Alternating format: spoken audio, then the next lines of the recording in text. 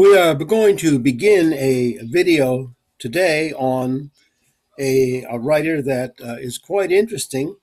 His name is Lex Hixon, and this book is called Coming Home by Lex Hixon. And you can see right there what it's about.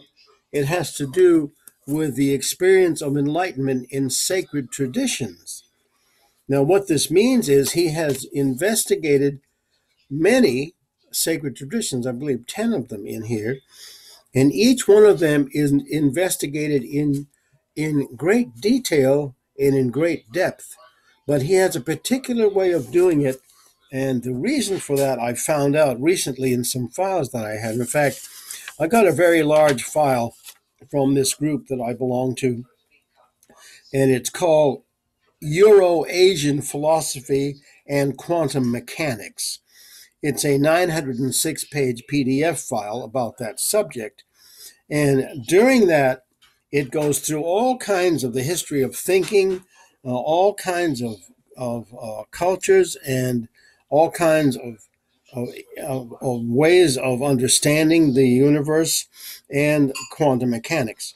Now, the footnote style in this book was done by a man called, a famous guru from the East called Nikhil Ananda, Nikhilananda, Nikhil Ananda.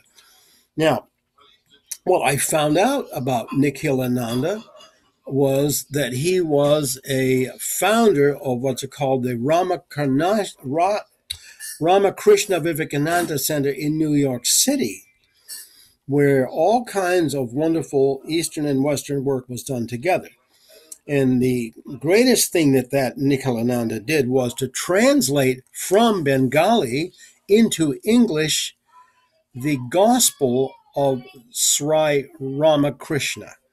And that is a huge PDF file, 1,176 pages long.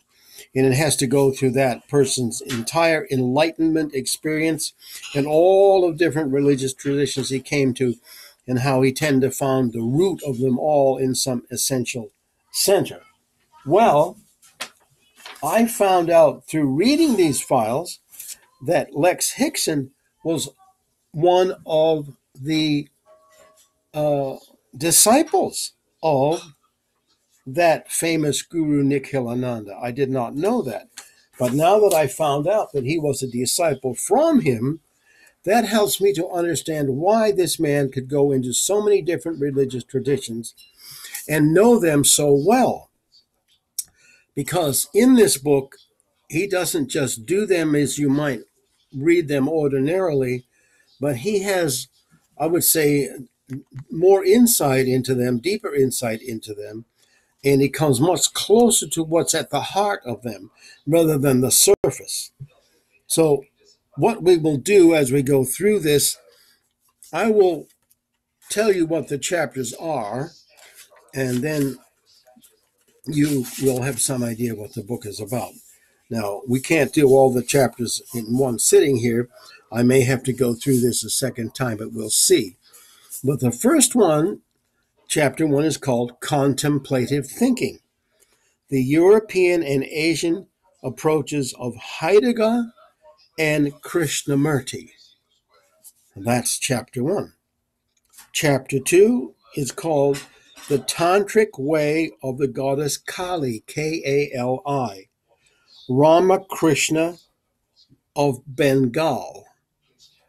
Now, chapter 3 is called The Way of Natural Enlightenment, and that is by Rama Maharishi.